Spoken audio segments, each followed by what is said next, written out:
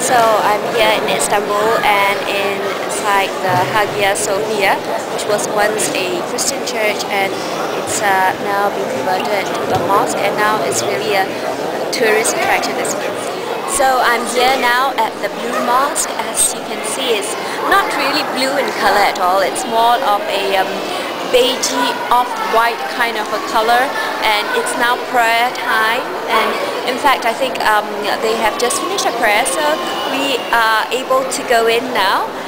And as you can see, just like in Hagia Sophia, there's a whole lot of tourists just everywhere. All you see are children and tourists everywhere, and the people in Turkey, they're really friendly, and sometimes a little too friendly. I had a hard time just a little while ago trying to get rid of somebody who insisted on being my guide. But anyway, these are small inconveniences to experience the beauty that this city has to offer. I'm just about to enter the underground system now.